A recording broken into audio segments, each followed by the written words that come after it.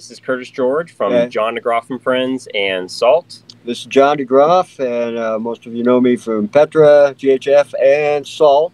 And this is the Covenant Metal Show. Hey guys, I am here with John Degroff and Curtis George. Now you guys, some of you may or may not know, but John was the original bass player for Petra back in the 70s, and you played on, I believe, 2 albums, correct? Yeah, the first 2, the self-titled Petra, the one with the sandbox type cover, and the second one was called Come to Join Us. Awesome. Well, guys, thanks so much for being on the show. I really appreciate it. And now John plays bass, and Curtis, you play drums, correct? Correct, yep. Awesome. Now, how did you guys meet? Well, we're here in Warsaw, Indiana, and I moved here in 2006 when I got married, and started playing with this guy named Gary Gerard, 3-piece band that does classic rock and blues, and played some of the local areas, local clubs. And Curtis was one of the drummers, the last drummer that the band had. We went through a series of drummers and kept the band a 3-piece. And the first gig that Curtis played, we just started talking and just hit it off because he's only 28 years old, and he's into the music that I grew up with. And his musical background is just phenomenal. And what's unique is his uncle, Dave Oliver, played with Sean Browning's band, Grave Robber. Ah, okay. And Dave actually played with the Gary Gerard group. He was one of the drummers that we had. And when Dave decided he didn't want to do it anymore, he recommended Curtis. And a couple pickup gigs right before Dave decided to leave. And it just worked out so well, and we hit it off so well that when I decided, before I get too old, I want to do my own thing. And I needed a drummer who understood prog rock, understood jazz, understood a little bit more than just 3-chord rock. And he's the man. Awesome. True story. Right on. Check that, fact checkers. Awesome. Well, hey guys, I have here in my hands a copy of your newest album, John. John Degroff and Friends, Trophy Hunting for Unicorns, otherwise known as Salt 2. Interesting title for the album, Trophy Hunting for Unicorns. Did that just come out of nowhere, or was that a title you kind of had floating around in your head there for a while? Well, I'll let you answer this. I have some thoughts, but go being for it. Being into prog rock, I have one notebook where I just write down bizarre titles that might work for an instrumental, because most of the work that we've done on the first album and this new one is more instrumental material than there is vocal material. And so I'm always coming up with off-the-wall, really ridiculous sounding titles, and that was one of them. And I thought, that title is so stupid sounding, it'll work. So I figured, why not? My album, I'll call it what I want. So there you have it. Very cool. And speaking of strange names for titles, just going off of the back of the CD here, you've got Anachronistic Anachronism as one of them. That's probably one of my favorite tunes, honestly. I love that one. And then you've got Please Don't Feed the Rhino, R-I-N-O. Overall, it's a great album, and I like the diversity and sound in it. Yeah. And the Covenant Metal Show, obviously the theme of the show is in the title itself. Primarily I play metal and hard rock on the show, but it's just something about your music just really touches me, and it's like, you know what, I don't care, I run the show, I'm gonna play John Degroff and Friends. And so why don't we, if you don't mind, let's go way back decades, man, to the beginning of Petra. Can you explain, your involvement in the project and your tenure with Petra? Well, Petra started in Fort Wayne, Indiana in 1972. and I had graduated high school in May of 1972. Bob Hartman had, well, first of all, let me back up just a bit. I'm from a little town called West Unity, Ohio. It's 50 miles due west of Toledo, where Ohio, Indiana, and Michigan come together on the map. And Bob Hartman lived in a town called Bryan, Ohio, which was bigger than West Unity. It's our county seat. He's 4 or 5 years older than me, and he was the local guitar star that we would all go see play in whatever band he had at the moment. And Bob became a Christian probably about 1970. I became a Christian in 1971. And we started hanging out together. And Bob and I actually had a band, a Christian band together called Rapture, while I was still in high school. And it was during that point in time that we bumped into Greg Hogue through a married couple that he was friends with. We had Bible studies at Bob's house, and I show up one day, and there's this guy with hair down to his waist playing a Les Paul through a Marshall, just going absolutely crazy loon type playing. Now it's called shredding. And that was my introduction to Greg Hogue. Well, Rapture didn't last that long, not even a year. And so when I graduated high school, I had missed the opportunity to apply for a college, and I figured, well, now, okay, what am I going to do now?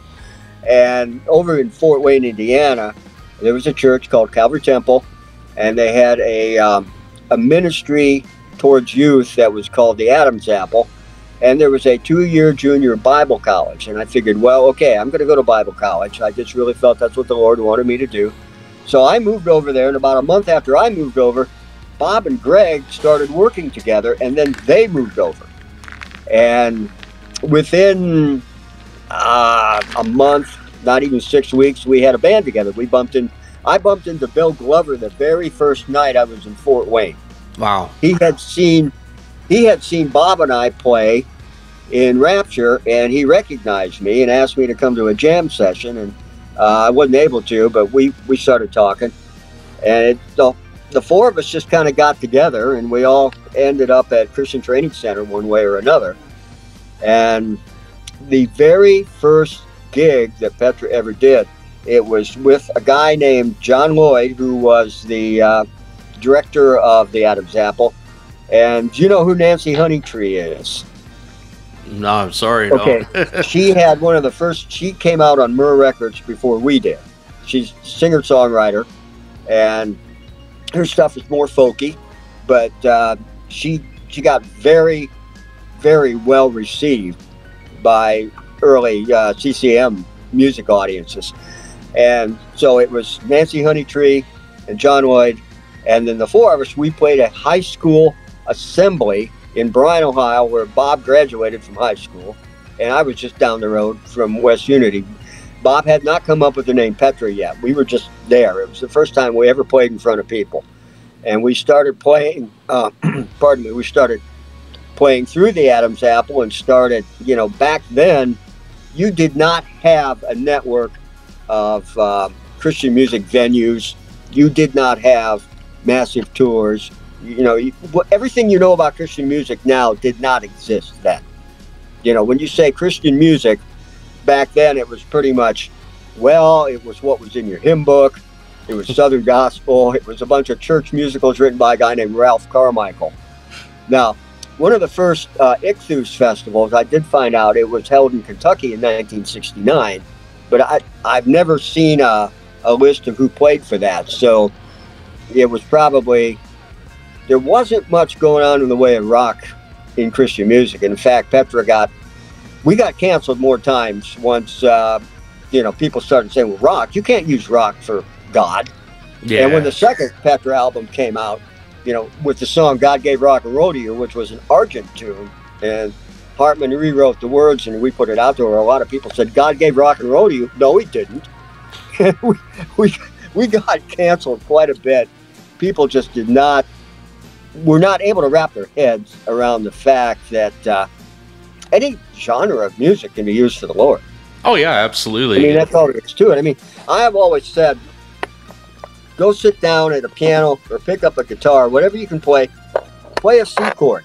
Now, is that C chord is that a secular C chord or a sacred C chord? It's neither.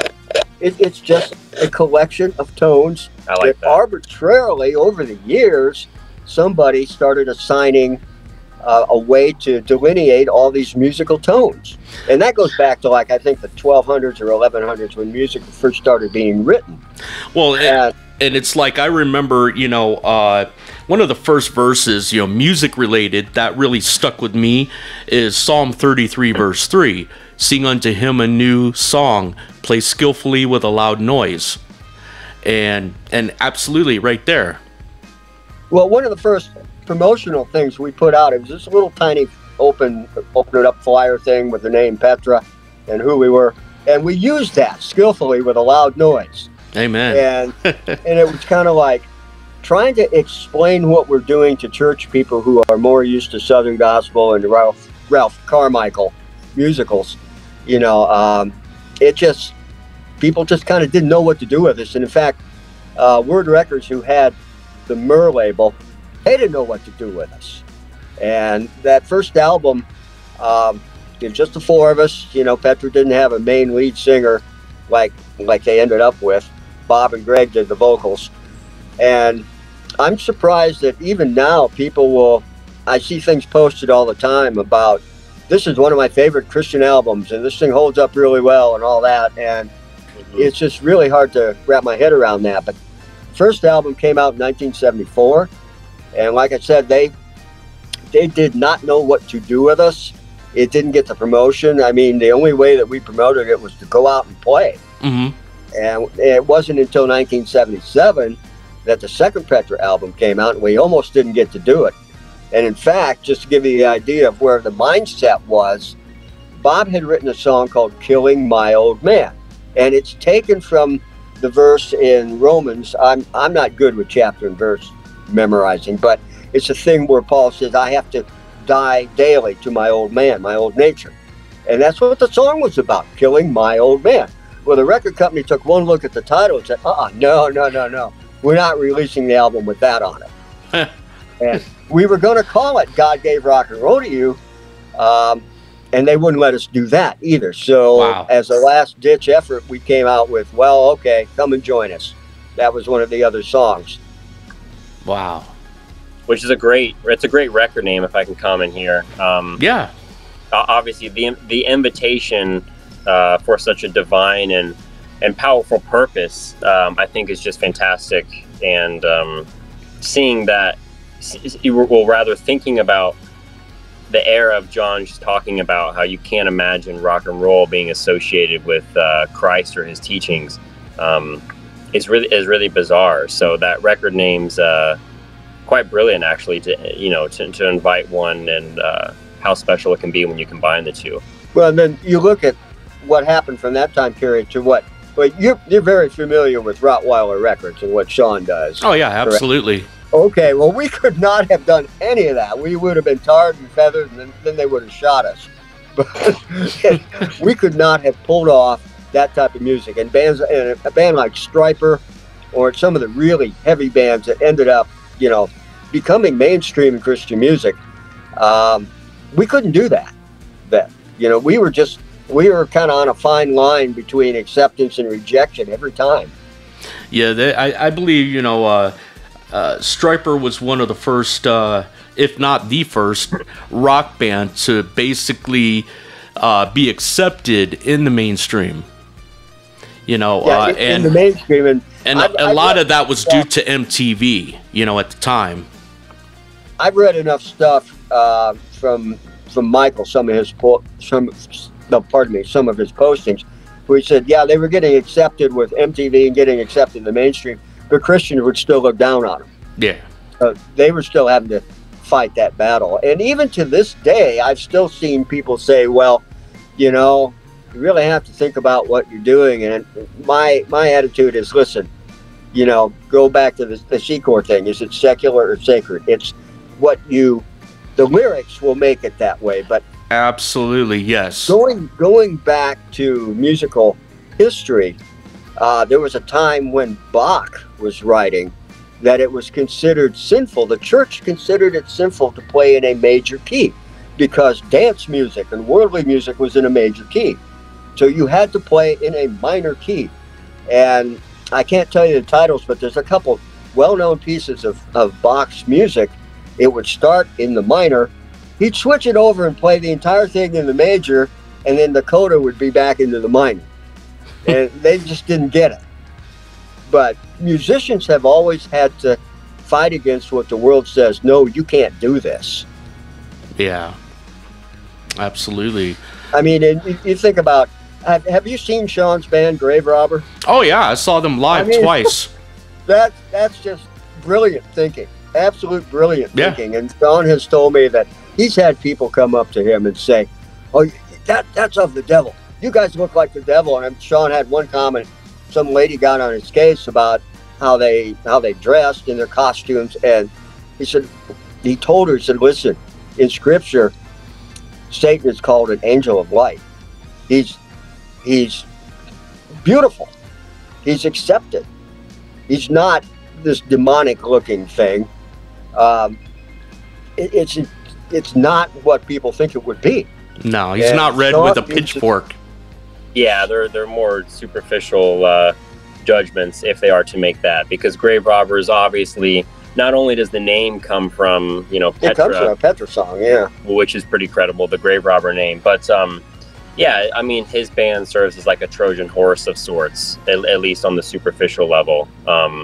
So, and that's, I don't know, it's sort of in the role of an artist. Hopefully, be honest and challenging, and maybe a Trojan horse isn't the best example in that light, but it makes great sense with how Grave Robber looks for a start, And, right. And he's told me one time that he feels he has a ministry to, absolutely, to these kids that are all tatted up, and they've got a T-shirt with skulls all over it, and a church doesn't even want them on the property because of the way they look. Yeah. And he feels, listen, it doesn't matter what a person looks like; they have a soul.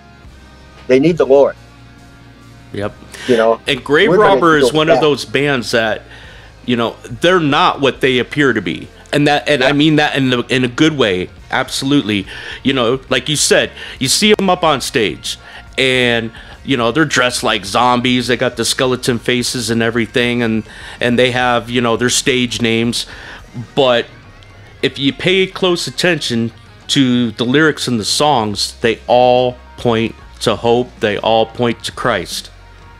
Yeah, I've often said Grave Robber makes The Walking Dead look like GQ models.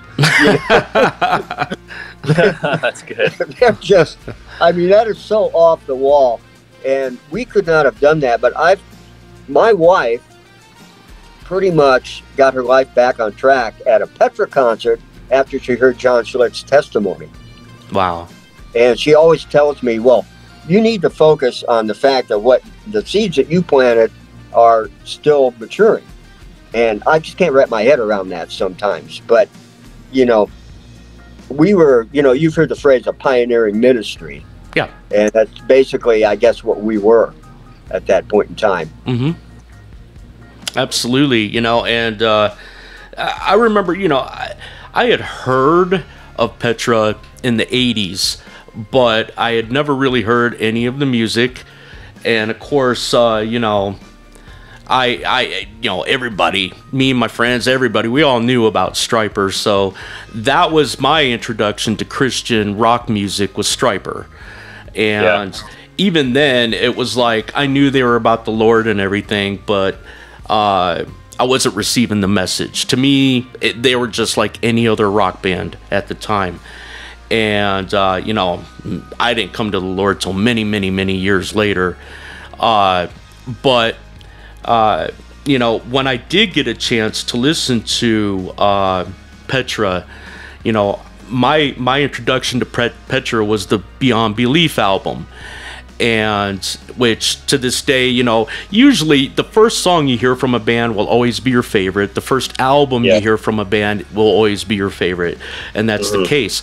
But I did go back and I listened to the older stuff with Greg singing. And I love it. I love all of it. I really do. And now, Curtis, what's your experience like? What other projects besides doing projects with John and Salt? What other projects have you been involved in? Well, for a start, yeah, definitely working with John is my main MO.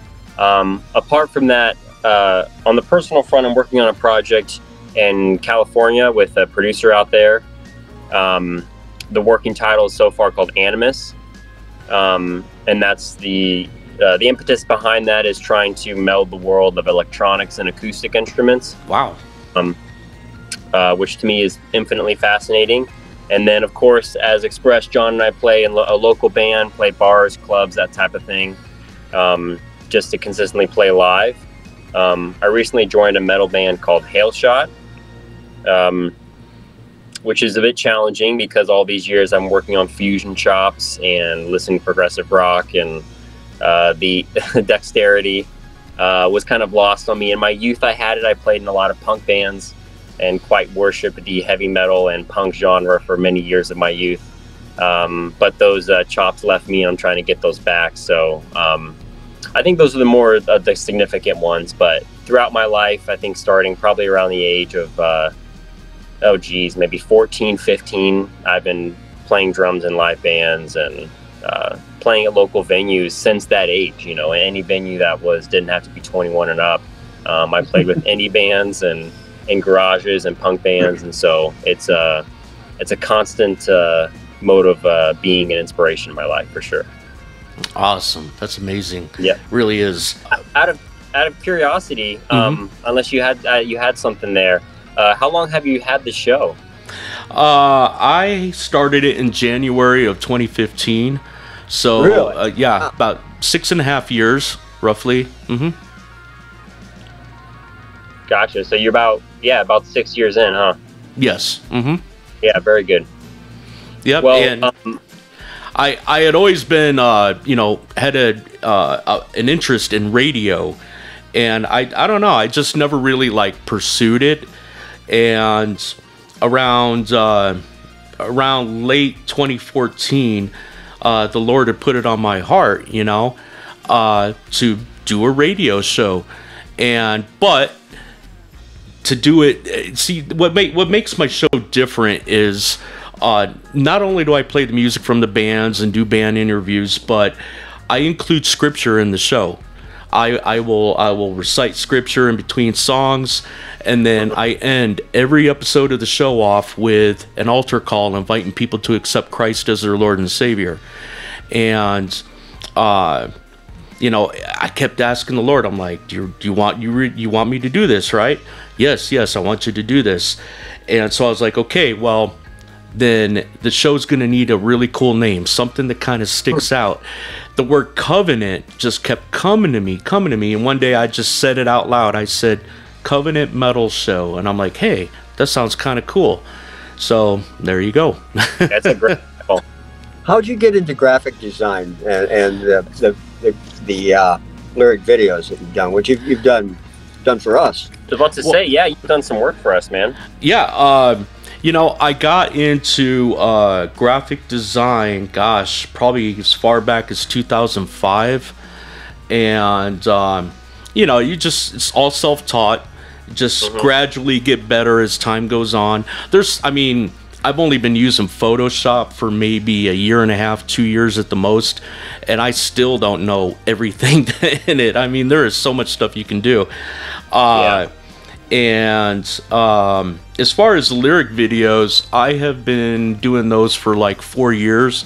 I have roughly around 150 videos under my belt. And in just that time, most of the work I do is for record labels. And I think I've done more for the labels than I have bands. But yeah. I've done other stuff, for Rottweiler Records. I've done, like you said, I did all 3 of the videos for Trophy Hunting for Unicorns. Yeah. And I did a few Grave Robber lyric videos and some other ones, and most of the stuff. Brutality too, right? Yes. Brutality. No, actually, I did not do any of their videos. Okay. Sorry about that. Oh, no, that's okay. I wish I had. I love those guys. But most of my work has been for Rox Records. I've done a lot of... I have to say that the first time I saw what you did for Three Nails just blew me away. Oh, thank you.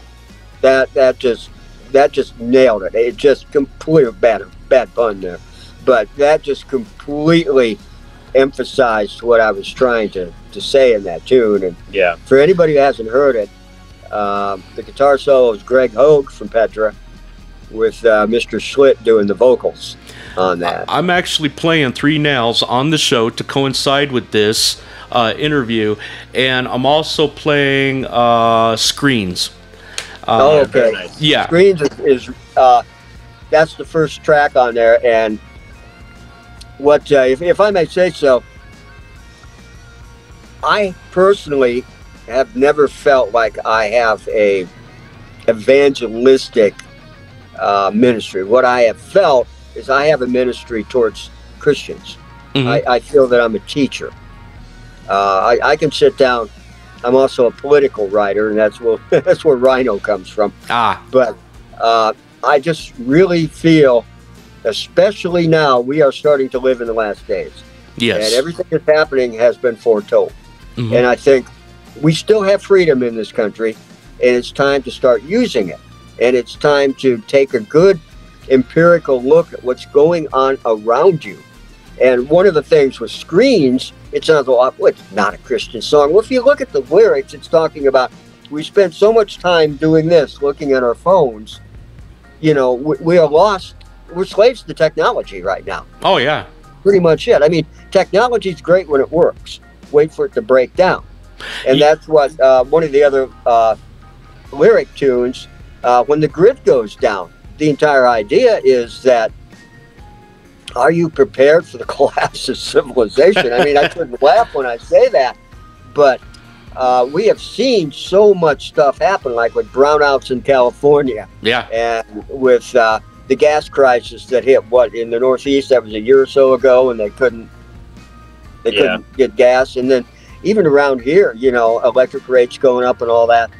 And that's what that song is about, too. You know, are you aware of what's going on? Yeah, I mean, and along those lines, you know, John is also, I think, rightly trying to spot out kind of what has been lost in us with the convenience of technology, because it can be incredibly convenient and its utility is great, but there is something to be lost about knowledge and self-reliability, and just your ability to navigate the world. Without the incessant insistence on things like, you know, technology, because I think most people would probably feel naked or would lack some, you know, direction or what to do like next in their day without their cell phone. So something like when the grid goes down, it's like, you know, saying there's really something to be lost in this like consistent and innate reliability on technology, which I think is very true. Absolutely. And you said that you like anachronistic, I can never pronounce that, anachronistic anachronism. There you go. Yeah, and it's interesting because like when I do lyric videos for people, and you know, I'll listen to the song a few times, I'll read the lyrics while I'm listening to a song, and I'm a very visual person. I believe that, you know, like, one thing I never liked is I've seen people do lyric videos where it's a steady background and it's just words popping up on the screen and there's nothing special to it, and to me that's boring. So when I do the lyric videos, it's like I want to give people, you know, not just the lyrics to read, but I animate the lyrics, I animate everything going on in the background. I want to give you something to look at, and I want to give, you know, present a bigger picture of the song's message for the artist and for the listener. Yeah. But that song's pretty unique because I don't know, you've heard the first one, right? You've heard the first I might have that one, actually. I think Sean did send that one to me. I'd have to go and check, but I felt the only valid criticism I got on it was people said, well, it's short. And it is. It's 9 songs at 27 minutes.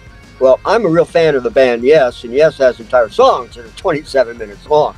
And I always felt, if I get to do another one, I'm going to take care of that problem. And one of the ways of taking care of the problem, Dan Liu, who wrote the music for Anachronism, I said, I want you to have a track. Whatever you want to do, it's yours. And the second tune on the album is a thing called Alone Again, written by the keyboard player, John McCorkle. And I did the same thing. I said, John, just take a track for yourself. Do whatever you want to do. I don't care. And make it as long. I just simply don't care. Because I wanted to stretch the album out. Well, Dan came up with this wonderful rockabilly thing. I play acoustic bass on it. And Curtis does some wonderful drumming on it. And it was originally going to be an instrumental. And I when we recorded that and a few other tracks, I took them over to Sean just to play the rough tracks for him. And he heard it and he fell in love with it. And he said, well, you know, it sounds like it needs lyrics. I said, well, I didn't write it. Dan did, so I'll put the two of you guys together. And Sean wrote 4 of the 5 verses, and I wrote one. Dan came up with the idea for the verse, and I wrote it. And it's just, it was Curtis's idea to stick it right in the middle of the album. You hear all this prog rock and jazz, and then out of nowhere, this thing comes fading in, and it's just pure, you know, it's Stray Cats type of stuff. And yeah. The lyrics video that you did just blew my mind because, I mean, where'd you find that old footage? I don't know how people learn how to dance like that without kicking each other in the head. That's just amazing stuff. Anytime I use footage like that, obviously I go for old, you know, like copyright free stuff. You know, that way I can just, you know, royalty free stuff and stuff in the public domain so that I can, you know, use that stuff. And that's what I found. And even the part in there where, you know, you got the drum fill and you got that guy just going nuts, you know, on the drum set.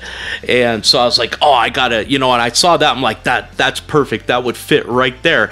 And then, you know, the band playing on stage, what I did, you see them playing, I took that little clip and then I put the same clip right behind it, but I reversed it. So they're playing and it just looks, you know, it looks kind of goofy in a way. If you look real close, you can notice that, it's backwards. It's forward and it's backwards. But it worked. It worked, you know? Yeah, absolutely. And we're not at all afraid of goofy. Probably the hardest part of that was there was a part in the song with the bass solo, and you guys had wanted finger snapping off to the side, and so I had to find that, overlay it on there, erase the background and all that. But it was cool when I got it done. I'm like, oh, that's so cool that the finger snapping actually is in sync with the finger snapping in the song. So, sure. But yeah, you did great work, man. Oh, thank you. Enjoyed it. Thank you. I appreciate that. So we got 12 songs on here, and guys, make sure that you get your hands on John Degroff and Friends, Salt 2, Trophy Hunting for Unicorns. That's available on... I'm going to show you something, too. Yes. I have signed copies, signed by John Schlitt, Greg Hogue, and myself. And that's available through our merch page, which we'll give you that information. Well, mine is signed by you. Okay. Awesome. Well, you requested it, and I sent it to you. Oh yeah, so that's my thing. I like having things signed. I don't know, I'm weird like that. Sure. But guys, I thank you so much for being on the show. Unfortunately, we're running out of time. But I really, it's been an honor and a blessing to have you both on the show. Can I say something before we go? Yeah, absolutely. Well, with our merch page and everything, like I said, I have copies of the first Salt record available, the new one with some signed copies. I also have, this is something I put out years ago. It's a collection of demos, everything from songwriter demos to actual studio quality. Bill Glover plays on a couple of them. Dan Liu's on a couple of them. And we still have GHF available. Awesome. This is on all our merch page. And Ben, thank you so much for having us. God bless you guys. God bless your families. And God bless everything you do. So thank you, sir. Thank you so much, Dave. Thank you for your video work. Thank you for doing the show.